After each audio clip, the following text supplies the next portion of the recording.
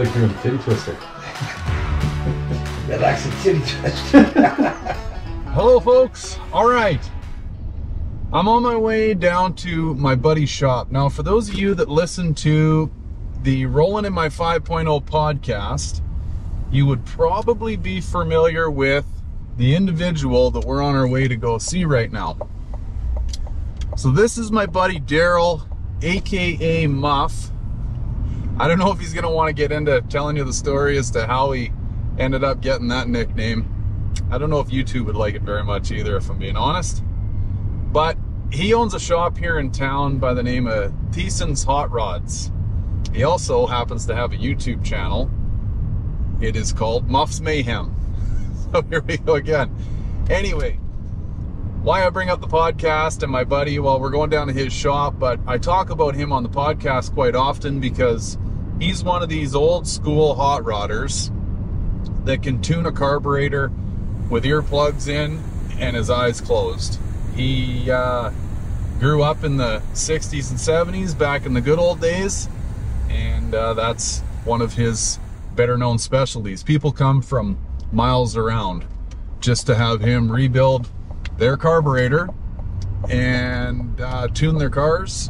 He does all kinds of new age stuff too, but that's definitely one of the things that he is known for. So we're on our way down to his shop right now. He is going to give me a hand tearing this supercharger apart. Here we go.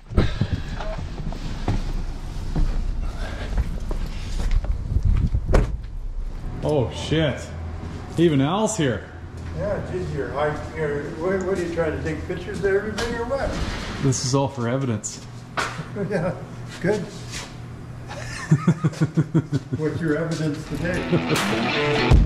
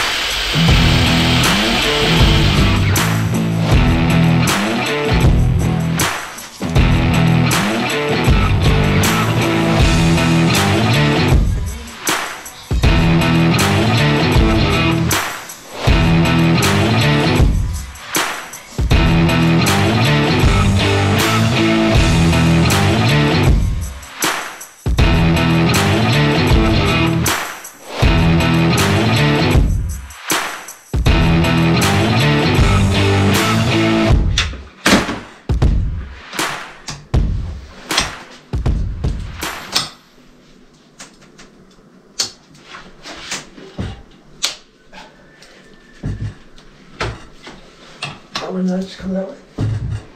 Oh, it's turning the rotors. Stuck. So it's trying to. So we gotta f***ing hold the other rotor too. Oh, you know what? Because the bolt sits out, yeah. Yep.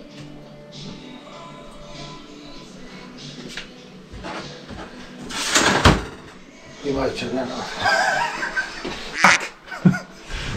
All right, update time.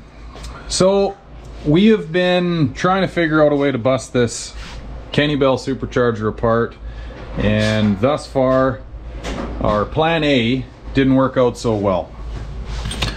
So I guess maybe I should explain what's going on here, at least to the best of my ability, because we are somewhat figuring this out as we go. there's a gear, this guy, that lives in here, and that was pulled apart off camera. We've been pulling this apart for a couple of weeks because both me and Daryl are a little tangled up in life, and whatever. We're trying to squeeze this in when we got time. So this gear is held in with this bolt right here, and it is a left-handed thread.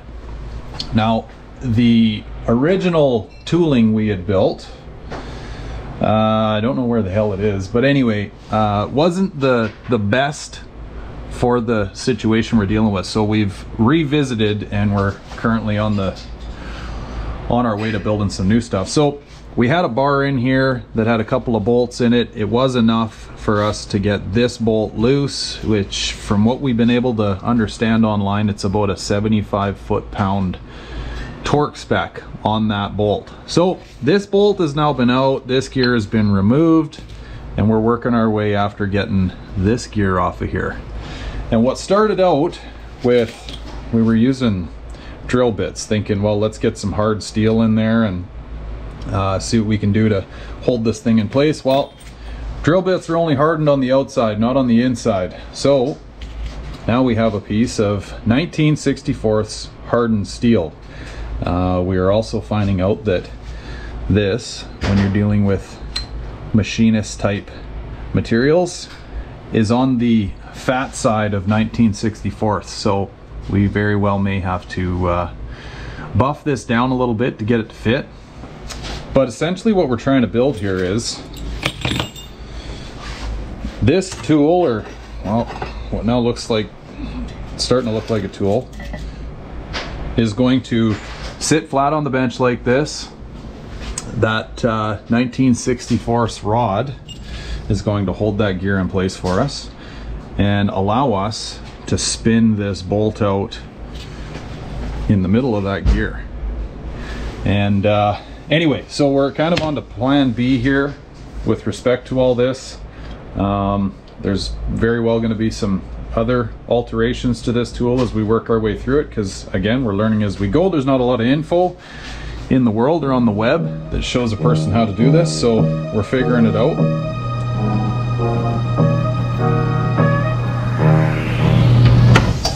And those things don't piss around, eh?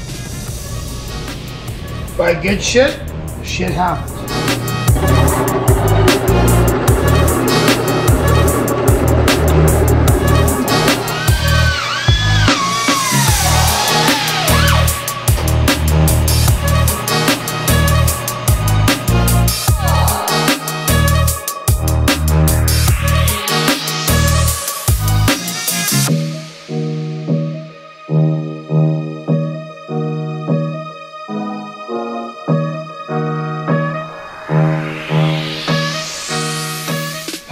So we do have the other gear off. Well, actually, it's more than just the gear. So it's this section.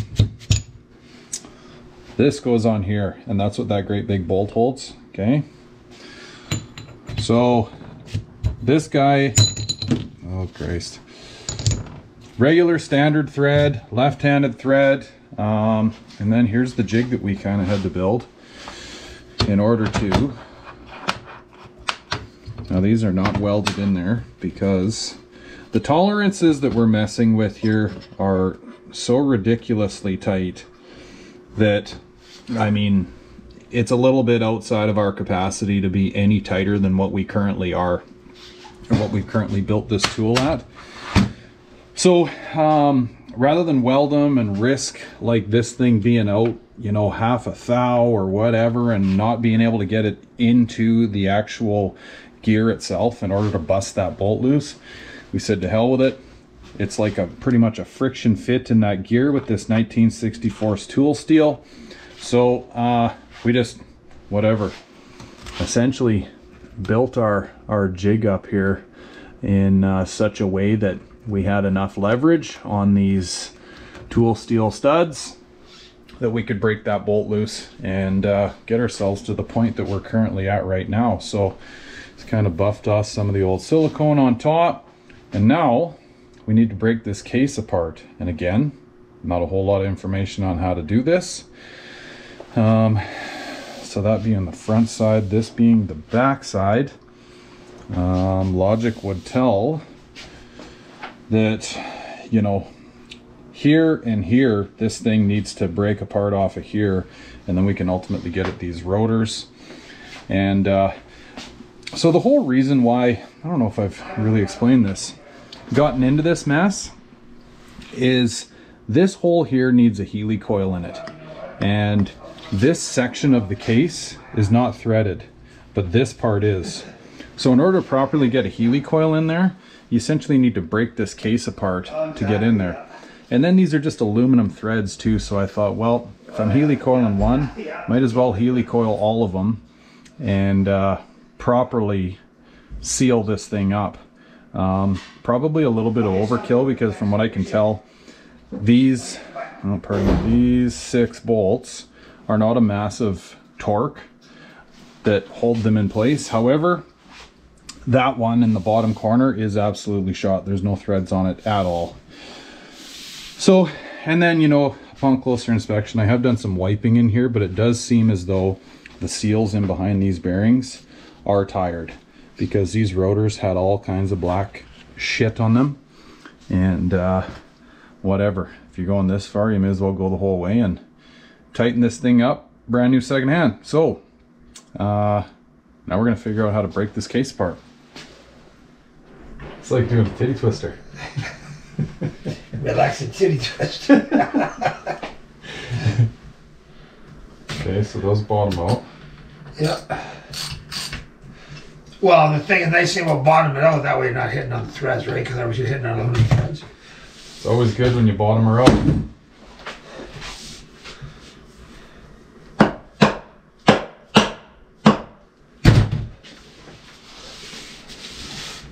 Case apart.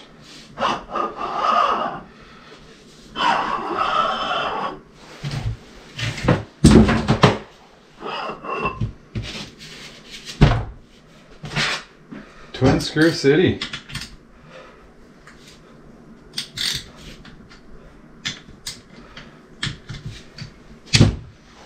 Purdy.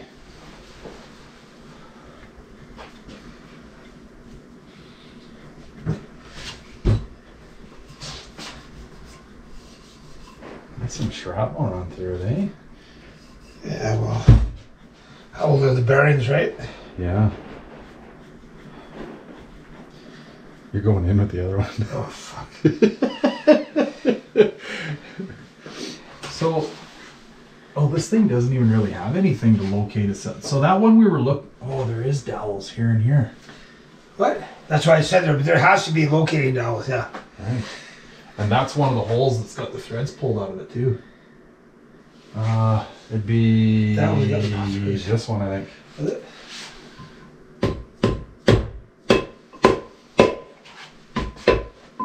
There we go. Okay, just remember. Well, no, this here goes to the top side. That's top side, yeah. Yeah.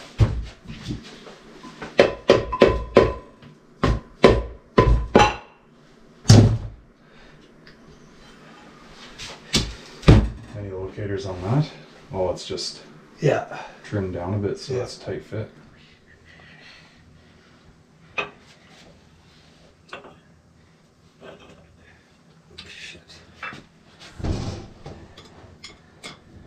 I think there's so much room in here.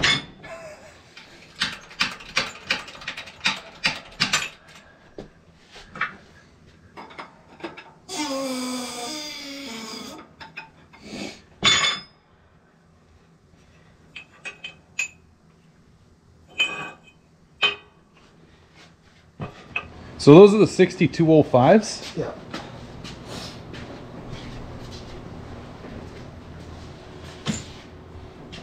What do them seals look like in there? Oh, look, mint. Can't be mint. They're piss and oil. Oh yeah, huh? Interesting. Actually, has that one got some flipper back over? I think there was some galling in that one.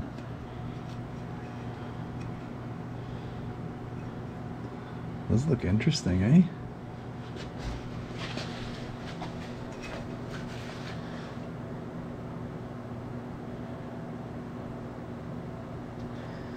Okay, so this here, so that's the seal there and there. Yeah. So it's just a.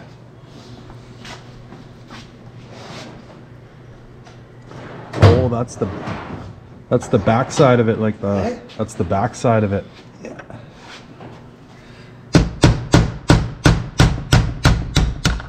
Oh yeah.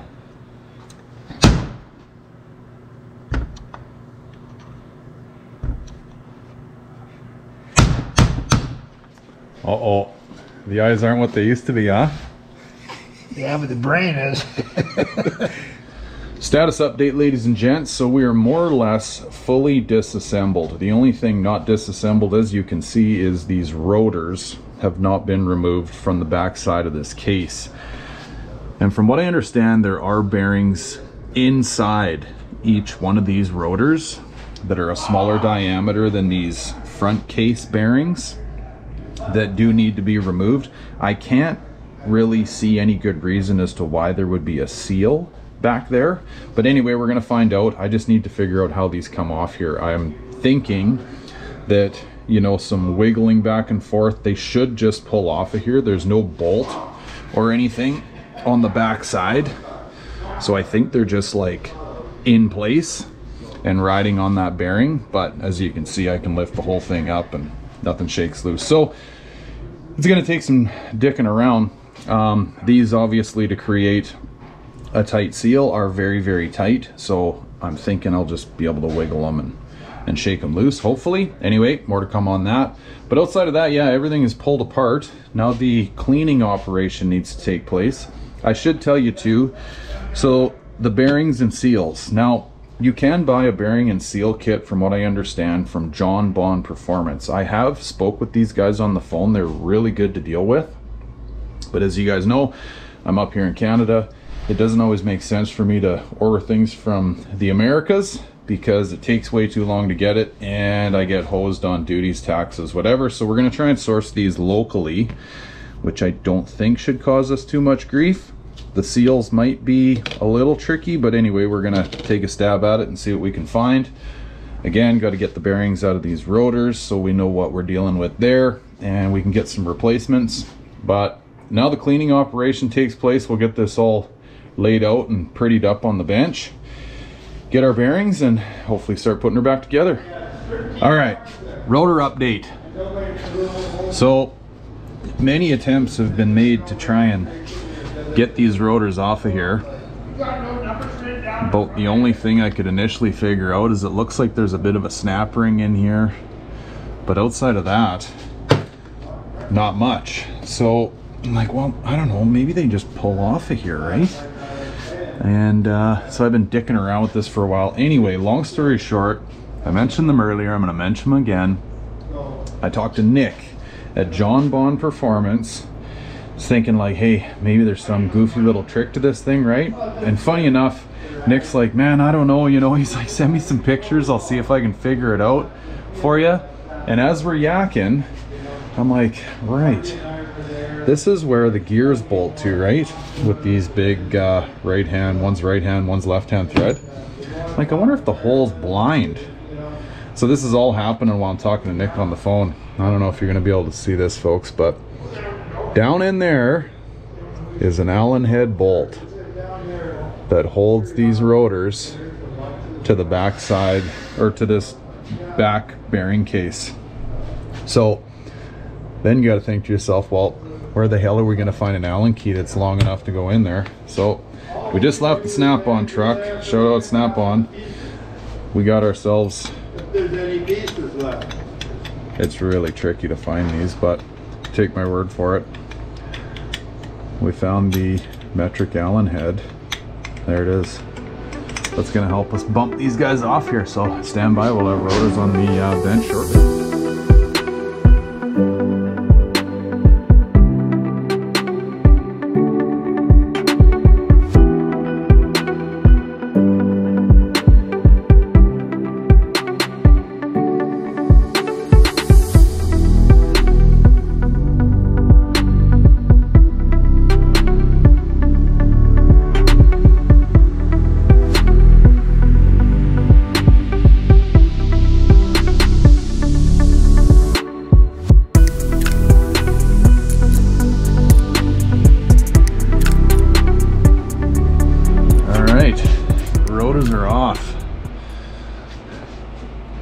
So now we got some more figuring here to try to figure out what the hell is going on with these bearings on the inside of these screws. Not real sure why this is threaded right here, because there's nothing that these thread onto, and they obviously spin at high RPM. I mean, maybe they're threaded. You got to put like a bolt in there to pull this bearing out. So again, figuring out as we go, but there's the inner workings of the backside of these screws. Okay, status update. So we removed this threaded shit, I don't even know, aluminum spacer, I guess. So this guy butts up against this bearing, and now this actually, if you want to see the true view of what this bearing looks like, it's a sealed unit. Looks like that. The only reason this has been pulled off there, we pulled it to get the number off it so we could get the bearing ordered, because as you can see, the bearing is not pulled yet. However, we've been able to bump this little aluminum threaded spacer out of there. As we pulled the snap rings off and got thinking about it a little more, I mean, it only makes sense that this should pull right out, but it was a little tight in there, right? You can see some old hardened grease on this, so it was giving us a little grief coming out. At any rate, we ran a bolt into it and it popped, so that's a win. Now this guy has given us more of a fight. We're trying everything to get this bolt in there, but the threading on this aluminum piece on this rotor is not as tight as this one was. So at any rate, we're still trying to bump that one out of there, but when we go to pull the bearing, this will obviously pop out of there as well. So the last step of this whole process is going to be getting these bearings out of the rotors. That one's in behind that, but anyway, then we can start reassembling. So all the bearings are actually on order right now, and they're supposed to be showing up on Friday. So two of these guys,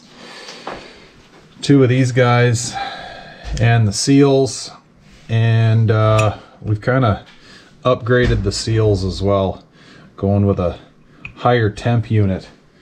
I want to push pause on the disassembly process of this Kenne Bell blower for a moment and tell everyone a little bit of a story, because it's just come to my attention that the amount of tooling and or tools that have either been built or bought in order to disassemble this supercharger is obscene, okay?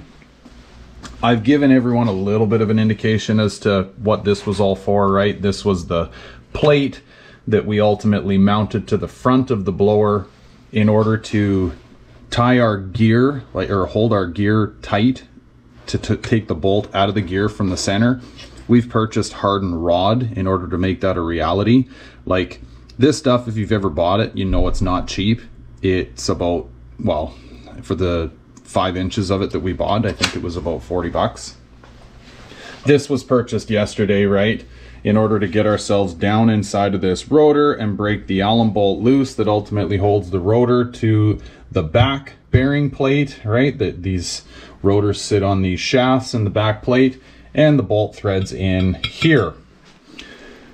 Today, we've come to realize that we need to buy yet another tool, in this case a set, to pull the bearings out of the inside of these rotors. And now, let me be clear to you here, folks. The amount of tools that my buddy has, like bearing pulling, seal pulling tools, is absolutely outrageous, okay? I'm showing you just like a cross section of it. My buddy's shop is very, very well equipped, and even he didn't have something that could bail us out of this jam. So what these are all about is we're dealing with very tight tolerances down inside these rotors. You don't have the ability to like get a hook style puller on the bearing. So like typically, you know, you'd have something like these guys, right, that go down, spread, and then pull. Well, we don't have clearance in order to do that, okay? So to give you a bit of an example, these are the bearings out of this front plate, but you can see like how little of clearance is underneath this bearing to this plate, well, that's what we're dealing with on the inside of this shaft, right? So we're trying to go inside with that much clearance and pull these bearings. So how these guys work is, you can see it's kind of got a flared end on it ever so slightly. You tighten this bolt down, it spreads, and then you can actually get a bite on the bearing and pull it, hopefully. So that's what's going on right here, or what will be going on. And then there's ultimately like a slide hammer, right, to pull these out. So yeah, there are outfits out there that specialize in this. Okay, I've mentioned them before. I've been on the phone with them during this process a couple times. John Bond Performance. They will rebuild your supercharger. And now it's not cheap to send it to them, but I now know why. Like, the investment just in tools, time to build tools that's gone into making this disassembly process a reality is crazy, okay? So, plus the amount of time it takes to do it. Now, granted, I am doing this for the very first time, don't know what I'm doing, so the time is increased, but even if you knew what you were doing, it's still very, very time consuming. There's hours involved in this, especially to do it right. And you're dealing with tight tolerances, very, very beautifully machined surfaces. Like, you don't want to be going in here with the ugga-dugga tools and making it happen, right? Like, everything is within a thou of clearance or less. So I just wanted to lay that out for everybody because, yeah, this has been a crazy adventure, and it's like the rabbit hole that we all know and love or hate. I'm down it, I'm committed. This is now happening, so here we are. Anyway, enough about that. I hope that makes sense to everybody. If you're gonna do this, just be ready to bust out your wallet and scratch your head a lot, okay? Now, I mentioned earlier, the bearings are ordered, okay? So we are somewhat on time in order to get this stuff pulled, get it all cleaned up, and ready for reassembly. There is gonna be a freezer treatment. We're gonna have to freeze the bearings that go inside these rotors to shrink them ever so slightly in order to press them back into the rotors. So you're gonna see that in the assembly process. These guys aren't all that technical. They're just kind of pressed in. Seal goes in first, bearing goes in after, okay? And then I ultimately still need to helicoil this housing. It's actually this hole right here that's had the threads pulled out of it. Yeah, this one. So I think what I'm gonna do is go through and helicoil the whole thing, both sides, just to be on the safe side. May as well while we're at this point and while it's dirty, and then I can clean it all up, get this bench looking ready to do surgery, and we can start reassembly. So I hope that helps, folks. If you're gonna go down this road, be ready, okay? It's a heavy lift, a lot of head scratching, and a lot of cash has been laid out in order to make this happen.